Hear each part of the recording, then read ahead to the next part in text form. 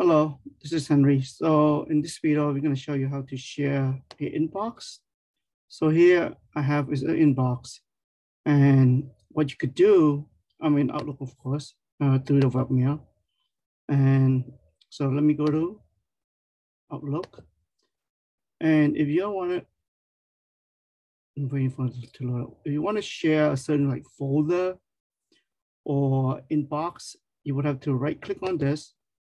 You click on permission, and then you can add a person who you want to give it the permission to. So I'm going to use a generic one for this one, just in case, just for now.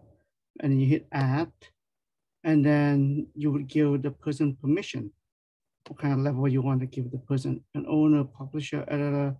So this way, when the person try to add you to it, he or she would have access to that folder. In this case, I shared inbox. So I'm just gonna hit cancel for now. And let me do something.